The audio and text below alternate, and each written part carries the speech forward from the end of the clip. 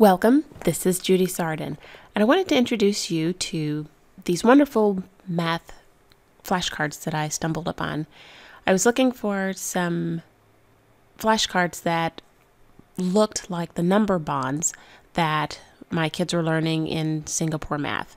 I really like these number bonds because they show the relationship between numbers. So instead of just doing a 1 plus 1 equals 2, 1 plus 2 equals 3, 1 plus 3 equals 4, and then turning around after you've learned all your addition facts, then turning around and learning all of your subtraction facts separately.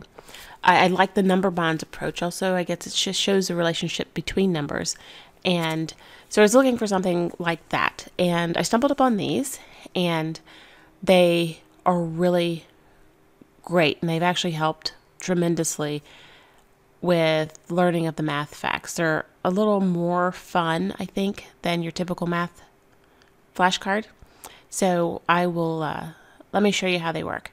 Okay, so this is what the addition and subtraction cards look like. And how you operate them is really quite easy. If you're not familiar with these at all, you'll see that they make total sense. So the two blue numbers at the bottom represent addition. So we have 10 plus 0. What does it equal? The answer's at the top. It equals 10. Now we look at the number at the top and we can subtract the number at the bottom. So 10 minus 0 equals what? 10. And before we did 10 minus 10 equals 0. Likewise, we have 2 plus 12 or 12 plus 2. What does it equal? 14. 14 minus 12 equals 2. And 14 minus 2 equals 12. We continue with another card. So we have 9 plus 3. What does it equal? It equals 12. Similarly, 12 minus 3. What does it equal? 9. And 12 minus 9 equals 3. One of the things that I like about these is it's not just looking at a flashcard and you've got to memorize it, but for kids who need to touch and feel, like my daughter, the movement, holding it in her hand, covering things up, that helps her to learn. So it's not just look at the card, say the number, and put it down. So here we are with the multiplication and division problems. It really works the very same as the addition and subtraction problems. So we have at the bottom is the multiplication problem, and going from the top to the bottom is your division problem.